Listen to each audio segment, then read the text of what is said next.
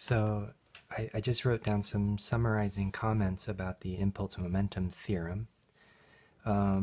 This is roughly a summary of how the math went. It just said that there is an ultimate change in the momentum of an object. That is, the initial and the final momentums have a difference, and that difference is equal to the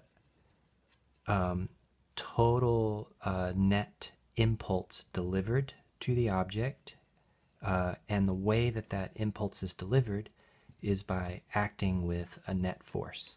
So the net force acts from some t initial up to some final time. So it acts for a time duration or a time interval, and the impulse delivered during that time interval is equal to simply the difference in the value of the momentum at the end of the interval and the value of the momentum at the beginning of the interval.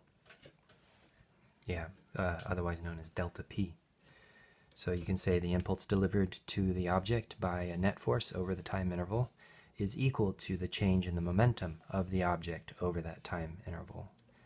And that's described as the impulse momentum theorem. So I wanted to put in an aside. And the aside is to remind you of what the work energy theorem looked like. This is the impulse momentum theorem, so I'm going to put a slash. Does not mean divide by, it just means slash. So the work energy theorem, pretty sure I did it in an earlier video that I made. The work energy theorem, I think it really ought to be called work done by net force equals change in kinetic energy theorem. So it does have something to do with work and energy, but in particular, I think this is the best way to write it. The work done by the net force is equal to the change in the kinetic energy. And what that looks like is, here's the work done by the net force, and it is equal to the change in the kinetic energy. And I'd like you to notice the parallel between let me take the left-hand side here. This is the net impulse delivered to the particle or done to the object of mass m. It's equal to delta p. The impulse momentum theorem and the net work changes kinetic energy theorem. Look at the similarity between these two things. Let me show you a big difference, though. On the left-hand side is SI units of force times time. On the right-hand side is SI units of kilograms meters per second. But the truth is 1 Newton second equals 1 kilogram meter per second. That's a multiplication. This is absolutely true. Over here, I'll remind you, the way you calculate the work done by the net force is you integrate this vector net force along a path that our particle traverses, and you go from the beginning of the path to the end of the path, like initial, final, I'll just call it R1 and R2, and you do this dot product. And so this is a small distance, and this is a force. That looks like newtons meters on the left-hand side. And up here, this is, if you think about what the kinetic energy is, it's 1/2 mv squared, right? So I'll just write it out really quickly. This is v, say, final, or number 2 squared minus 1/2 mv1 squared, or initial squared, right? So the units on the right-hand side in SI units is kilograms times meters per second, all squared. So this is kilograms times meters squared per second squared. And it turns out that 1 Newton meter is equal to 1 meter squared per second squared.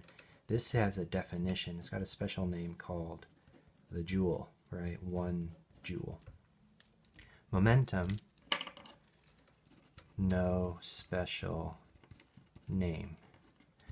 Yeah, it doesn't really matter. But also, this is a vector equation. And this here is a scalar equation. This actually is only one equation. This, I'm calling it a vector equation. This means that in three-dimensional space, this is three equations.